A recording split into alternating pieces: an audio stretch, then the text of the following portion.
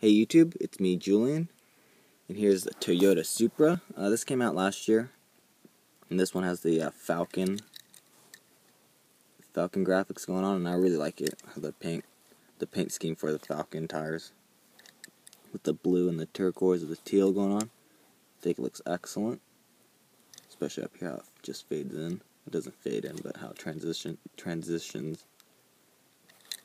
Yeah, I like this one quite a bit. There's the bottom. I got K and N right there too.